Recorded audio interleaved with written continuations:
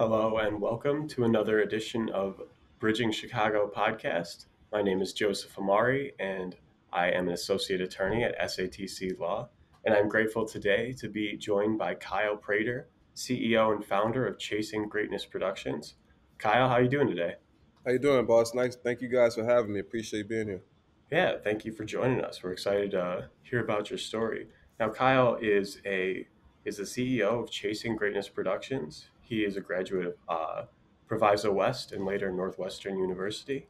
Kyle, could you tell us a little bit about your background?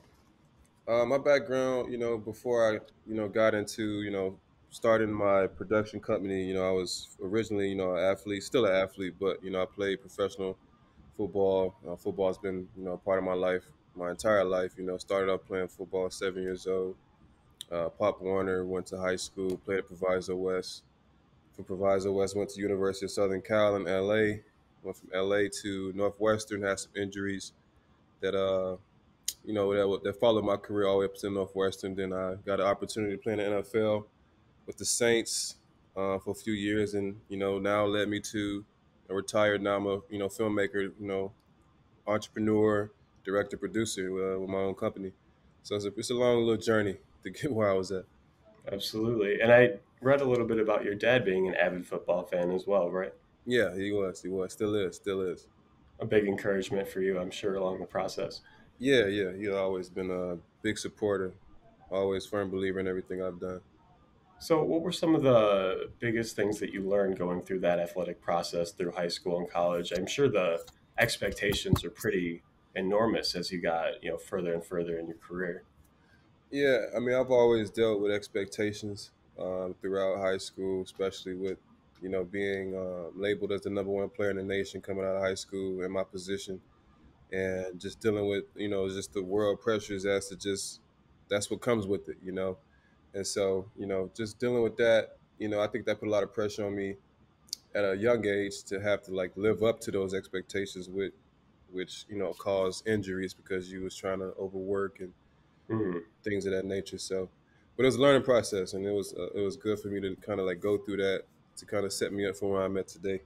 Sure. And what advice would you give to a young athlete who's facing similar expectations? What kind of things did you learn when you were dealing with that? What I've learned is, well, from now, with my mindset now is to like you can't focus on other people's expectations, just the expectations you set for yourself. A lot of times, people will live vicariously through you, um, through your for their dreams. You know what I'm saying? But Mhm. my dreams and everything were for me, not for everybody else. So you gotta look at it for yourself and not looking at what others think about you and other people's opinions. Absolutely. I think that what you said is absolutely correct. We have to be our own barometers of success, and especially with our relationship with sports in this country. Most athletes tend to be people's idols, and to have that many people expecting so much, it can definitely be a weight. But setting your own goals and metrics of success is huge to creating your own path. Yeah, 100%. I think once you get to the point in life where you are just focusing on you and yourself and what your life's calling is and what God intended for you, what the universe is telling you to do, then you'll start to see things kind of just fall in your lap, fall into place, almost like a puzzle uh, that is just being put in place for you.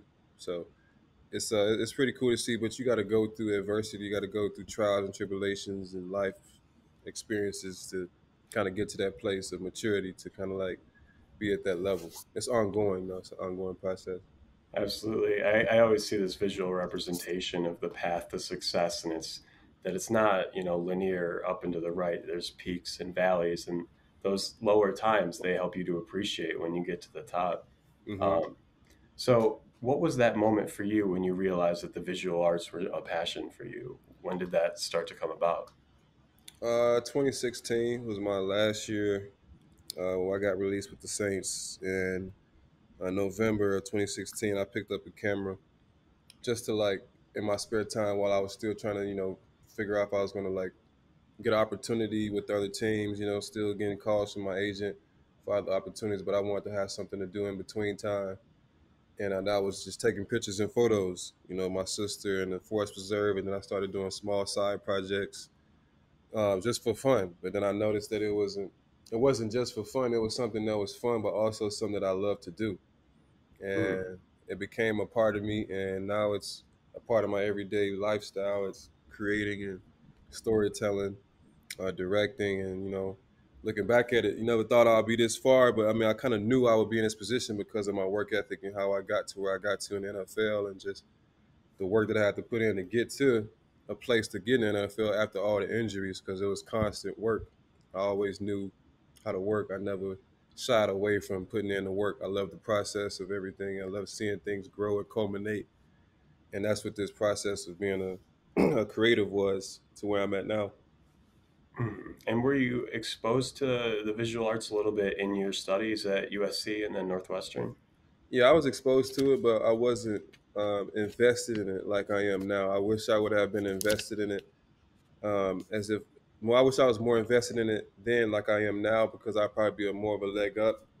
But Mm, if I was to tell any kid that's in college or in playing for a team in college to like take classes that you will apply after football or after sport, just anything, because we take a lot of classes just to be eligible to play and right. just to be on the field. And a lot of times it's like I wish I would have took classes that I can apply in everyday life, which I did a few, but I wish I would have took more behind the scenes as far as like filmmaking and directing, and which now I'm learning on my own, which is great because you have to really just take those baby steps again and Mm, really be patient with yourself with relearning. But again, to have that extra leg up, I would have took classes in my respective colleges. sure. I had some friends. I went to the University of Illinois for my undergraduate, and I had some friends on the football team. And I think what often people don't realize is being a member of a team, the commitment is like a full-time job on top of your education. Your weeks are so regimented. You're waking up at 6 a.m. to go get a workout in before class, studying, going to any academic programs the team has. It's, I'm sure, a lot to handle on top of just being an undergraduate student trying to get your education and move through it. No, it's a lot. I mean, juggling sport, classes, being playing at a high level and playing at a school that requires so much. University of Southern Cal, Northwestern, two prestigious schools. Hmm. Um, Injuries, rehab. You got to go to therapy. It's all these things that I had to go through. But Hmm. like you said, regimented. I was so used. I'm still used to being regimented, which I implement that same type of process with my business, because as athletes, we're so used to being regimented. 6 a.m. wake up, meetings, class, practice, meetings, class, practice, all throughout our days. So that becomes like our lifestyle for life. So Right. like, how do you transition after that once it's done? Do you take that away, or do you kind of just re-implement that into your lifestyle, your new lifestyle, which I did. It's just like the different playbook, same terminology. Absolutely. My dad always said something that's a little cheesy, but he'd say nothing succeeds like success. And I'd always notice when I gave that hard work and discipline, when I followed that path, even if it didn't pay off right away, as the steps went, I started to feel, okay, I'm working, I'm moving Right. towards something, it's moving in that direction. Yeah, you So, might what not was see it your, now. absolutely. So, what was your first project with Chasing Greatness Productions? My first project that came about was 2017 was officially Chasing Greatness came to life, was birthed. But one of my biggest projects, first project, was with Nike. Hmm. It's Chicago, 2018, with Kevin Durant Oh, and wow. Spice Adams shot this piece, this short story we did with Nike in Chicago about Kevin Durant hosting this the EYBL he did every year over Hmm. here with the McCormick Place with the girls, and then we had Spice Adams come in to play Kareem Bigums because he's an internet sensation. So we did a storyline behind that with Kareem Bigums finally meeting Kevin Durant and trying to get an opportunity to play basketball. So we put a storyline behind that. So that was my first project with Chasing Greatness Productions.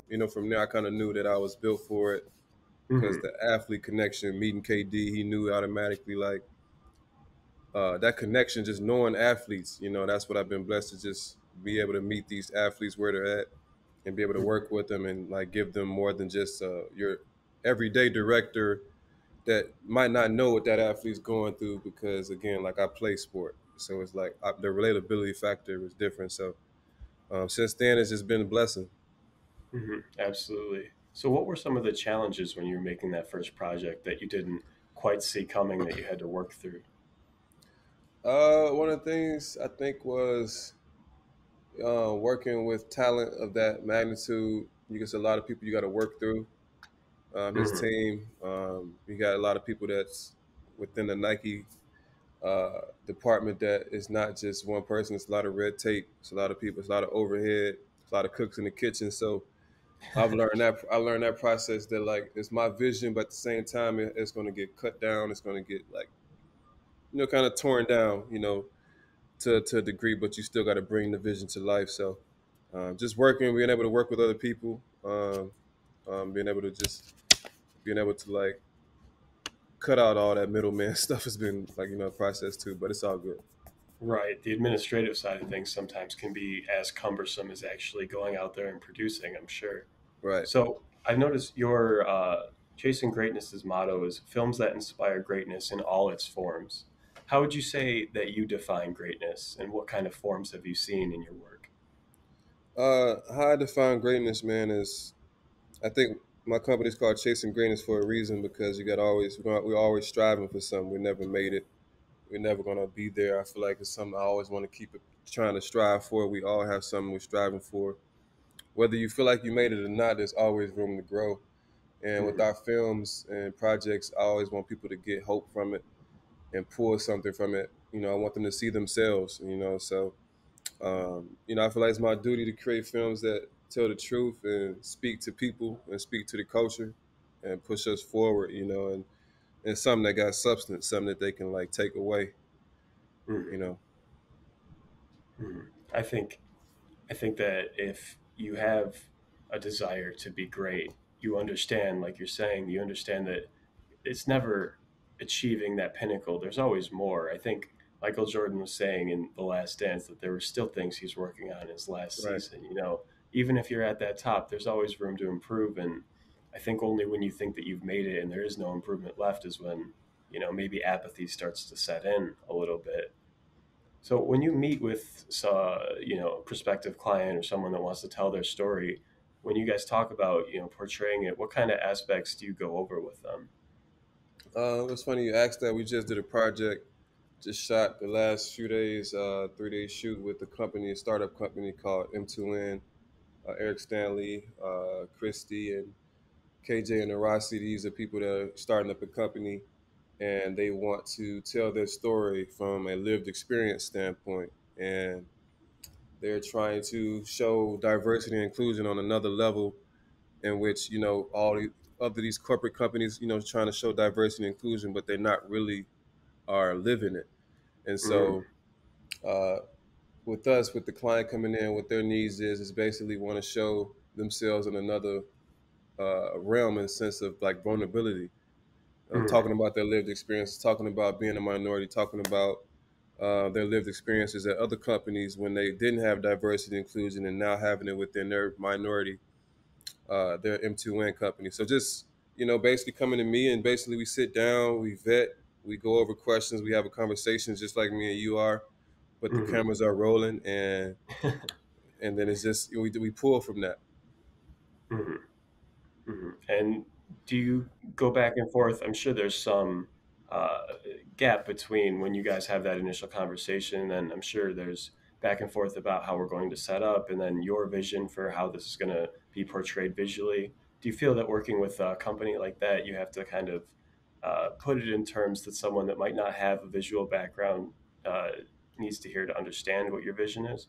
Yeah, and what comes with that is, if a company can't see it verbally, we put it together visually in a deck or a treatment. I create my treatments and decks all from the ground up. Each one, each client, each brand I work with, we build out this PDF/presentation of Hmm. just of what the film or commercial or piece is going to look like before it's even done, and then we talk through it, we speak to it from a narrative standpoint, storyboard it, and we go from there. It's just Mhm. basically just everything I do. I'm visual. Like I see things. Like when I play ball, I saw routes done before they weren't Mhm. done. When I got to the line of scrimmage, I saw the release, the play done before I even done it because I had practiced it, I had done it.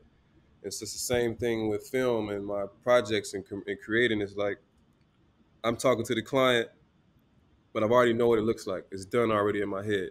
Post Right. production is already done in my head, and so that's basically for me. I put it into this treatment, and then from there I speak to it, and then we shoot it and we edit it, and then it comes out like the way it was in my head. And so I think that's a blessing. I think again, like, did I know that I was going to be doing this, playing football and being a number one player in the nation? No, but the way the universe worked for me was like, Mhm. all right, man, this is what you're going to be doing, and I haven't shied away from it since.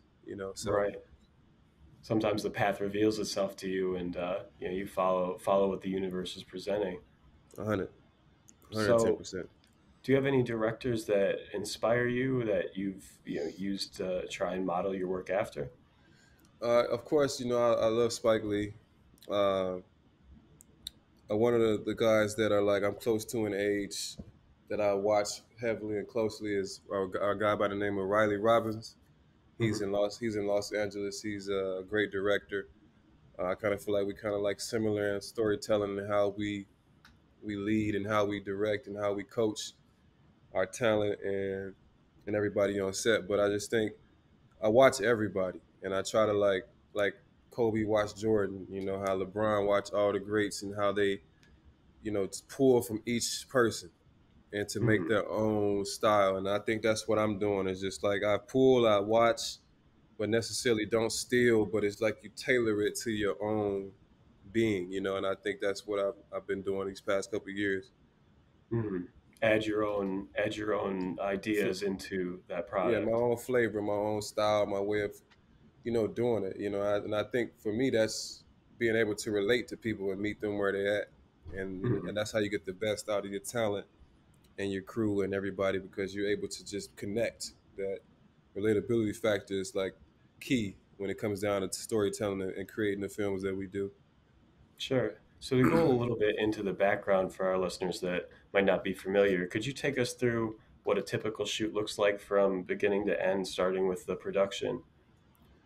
First of all, we just talked about how the treatment and the decks are built out. Calls are made that we have pre-calls, we have pre-pro calls that goes over the treatment and deck. We go over with the client or the Hmm. brand or whoever that talent is to go over the shoot. From that point, we set the shoot date. We get location scouts to get out the locations, whether that's permits needed, we get all that. Or if we guerrilla shooting, we just out there shooting and we figuring it out dates and times. But on the day of the shoot, it's the crew meets up. The equipment setup takes about an hour. We need about an hour and a half to like get everything set up with for the interviews or whether that's a scene we're trying to create or recreate. That takes about an hour. And then once we start shooting, some typical shoot days take about a whole day, depending on the scope, of the Hmm. project or what we're doing. But a lot of my shoots be day shoots, a whole day. You know, Hmm. it's a whole day process. And then the post production, I'm sure, is pretty intricate as well. Probably the most important part. It's probably the most important part. I think being for me in this space of director, and I kind of say I wear all the hats, but my main hat is the filmmaker director. But over the years, I've worn all the hats. The main hat, which is editing all the films so they can look the way I want it to. And by doing that, you get to the point where you can delegate that work to other people and you know how you want it to look because you've worn that hat. So can't Hmm. nobody be coming here and be like, well, it should look this way or try to get over on me because I wore the hat. So come Hmm. on. Like so I know what it Right. looks like. And I demand that from people around me on my team. I'm like my energy is very demanding in the sense of like not aggressive, but it's like they know I know the hats that they're wearing, so they Right. step up to the plate and deliver, and it's fun. But it's not in a way that's daunting. Like man, I gotta Like this dude KP is intense, but Right. like it's that type of intense that's like infectious. Like you want to be around this guy because like I'm gonna motivate you. I'm inspiring you because again, like how am I doing this? I don't know. To some people's eyes, it's like I am doing, and that's like to have success where I'm at. When we talked about success, is different in everybody's eyes. My success is like I don't care about going viral. Like I ain't like if I go viral, I go viral. But a lot of times Mhm. my films and things that I create is sometimes too real, or sometimes it's too true. And Mhm. the world we live in don't really want the truth. Sometimes is overlooked, and sometimes it's swept under the rug. We want to be Absolutely. massaged. We want, you know what I'm saying? We want to, fabricate our messaging so we can like make it look good when really the truth is like hurt sometimes. And Yeah. that's the world we live in. So I don't shy away from my storytelling. I just try to remain true who I am, and I attract those people or projects that I stay within alignment with. Absolutely. You mentioned earlier authenticity and storytelling, and I think that's exactly, you know, the key to sometimes it isn't comfortable to get that authenticity, but the world sometimes isn't comfortable. And I think to come together and understand someone's story, they have to be willing to be uncomfortable to really empathize and understand. And two, I wanted to ask you, you're talking a lot about your leadership. What aspects to you make a great leader? I think what makes me a great leader is I lead by example. I don't talk about it. I just do. And Hmm. if I am talking about it, best believe I'm backing it up. Well, I'm a man of my word. I just stay authentic, and I think when people see that somebody being true and real and not trying to be somebody else that they're not, you want to follow behind that because that gives them inspiration and motivation to be themselves in this space because this world is so like I got to keep up with the Joneses. I got to get this. I got to do that. Instagram, social media, keeping up, following other people's lives. You got to. So it's like it's hard, to lead in that space when it's so many like things you got to look at. So Hmm. um, I think my biggest trait is just staying, remaining who I am. Living in my truth and just being who I am. And I think that's the Absolutely. best quality trait I can have.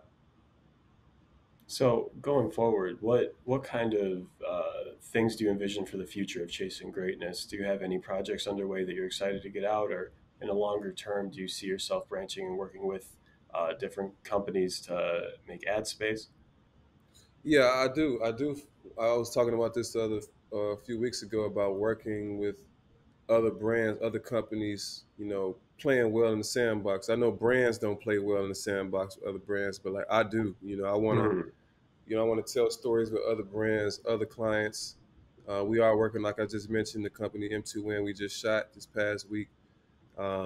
Samples of Life. I just finished the film that we just did that talks a lot about what we're talking about, authenticity, just being yourself, the pandemic.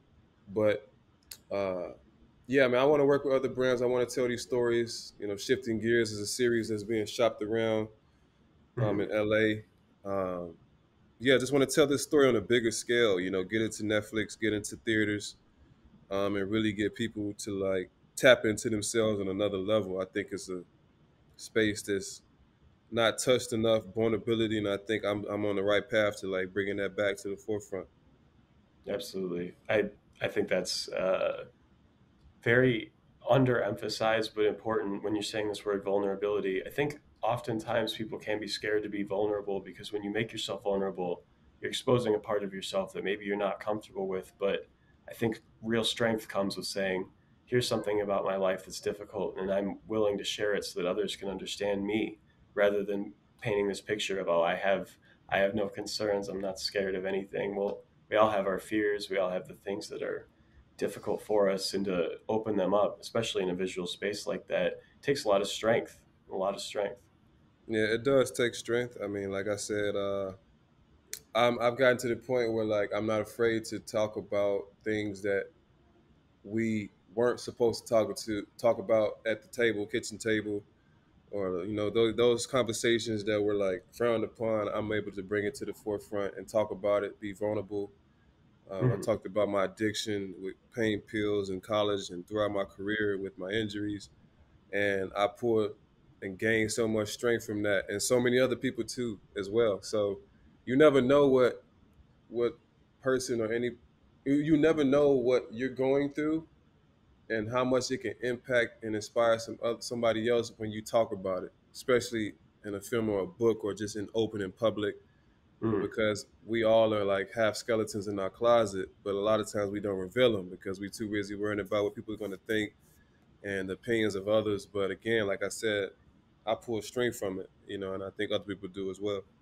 Absolutely, absolutely. That you mentioned the pain pills, and I think we've seen that recently as it's come to light how pervasive that issue has been in America. But for so long, it was so commonplace for a doctor, any kind of pain, all right, here's some pills for it, not thinking about the long term effects of that and how many people, they would think, okay, I have a little injury, take this, and all of a sudden, any other pain, they start to need it and they become used to this life without pain.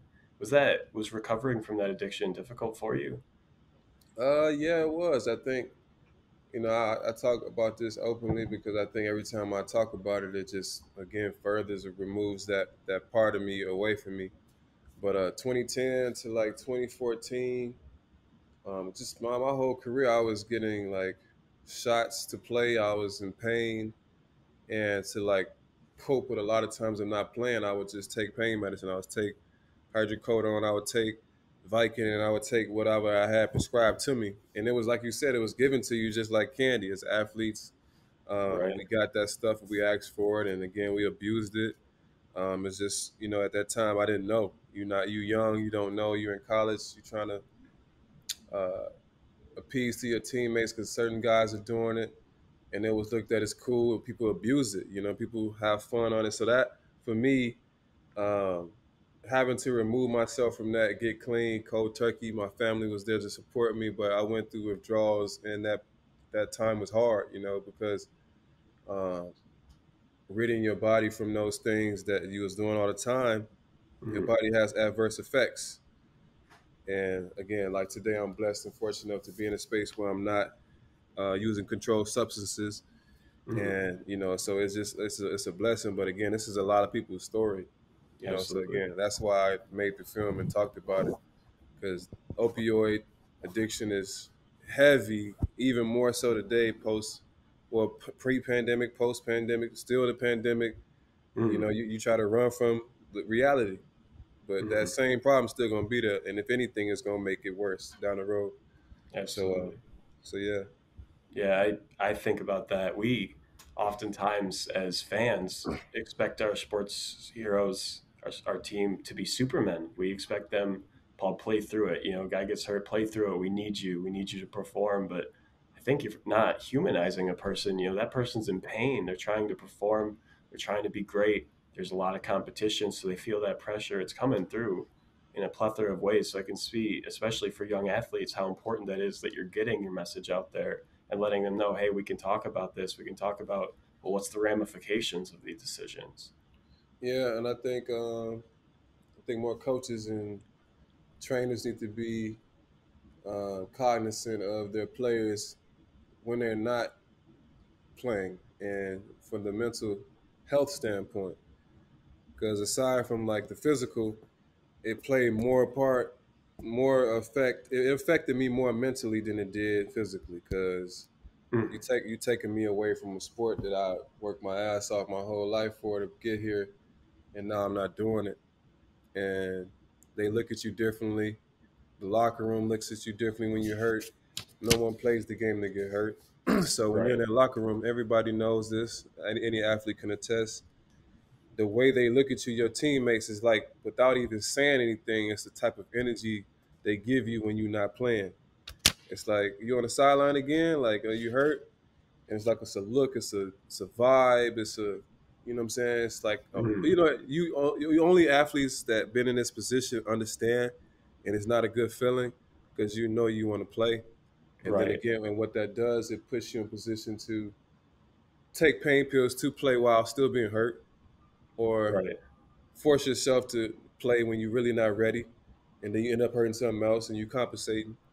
So Right. it's this trickle down. It's like this domino effect of just like emotions. Just like, man, it's hard, and Mhm. that's what the athletes be. That's where we be at mentally. So I'm just trying to bridge that gap. You know what I'm saying? Like Yeah. we talking about bridging Chicago. This interview is like bridging that gap Mhm. between athletes and their emotions when it comes down to like being in spaces like that. Absolutely. I mean, I'm glad you said this because I think it's so important that we view our athletes as people, but we view everyone as people, understand their circumstances, have a little bit more compassion to, and understand how someone can end up in that space, especially with your specific situation when you got teammates, you got coaches, everyone's like, we need you, Kyle, we need you, but you know that you're compromising long-term health for that. That's a Yeah, tough spot to be in. So I think it's important. And I hope that someone in that position that's younger can look at that and listen to you and be inspired to, you know, think very critically about what they're doing and where their health is at. So moving back to chasing greatness, do you have any projects now that you want to promote and tell people about that you're excited about working on? right now, we just finished up Samples of Life. I think people should, if they haven't seen it, it's on my website, chasinggreatnessproductions.com. It's the link in my bio on our Mm-hmm. Instagram. It's streaming now online for everybody to view. And, from there, we just did a project, shot a commercial, directed a commercial for Champs in East Bay for their national campaign of them emerging with officially tying, brands East Bay and Champs together. Mm-hmm. So we just did that piece. It just released last week, so I was excited about that. To be working and been working with Champs at East Bay for a couple of years now. So um, yeah, man, it's so many things coming up. We've been really busy. I'm just Mm-hmm. hoping Samples of Life can really get the attention that I feel like it deserves. Absolutely. So we've talked a lot about, you as a professional, but a little bit about you as a person. What kind of hobbies are you into? How you spend your time outside of chasing greatness? I make music. I love music, man. I love sampling. I love just making music and hearing different sounds, different oldies, different. I love hearing music that has been sampled. That's probably one of your favorite songs. I love chopping it up Mm-hmm. because that's what I did in the Samples of Life film. It was basically just uh, I narrated me making music, but also talked about me being in the space of the pandemic and catching COVID and going through those things and having to like overcome being isolated because we all was isolated during the pandemic. But I poured a lot of Mm-hmm. strength and found creativity there. So my love for music and making music and rapping sometimes. I do a lot of stuff. That keeps me away from work because I'll be pretty busy. Hmm. So when you say you wear all the hats, you mean all the hats. If you're making the music, editing, everything, that's pretty Yeah, impressive. How did you yeah. go about learning that technical background? Just picked it up, or did you take any courses?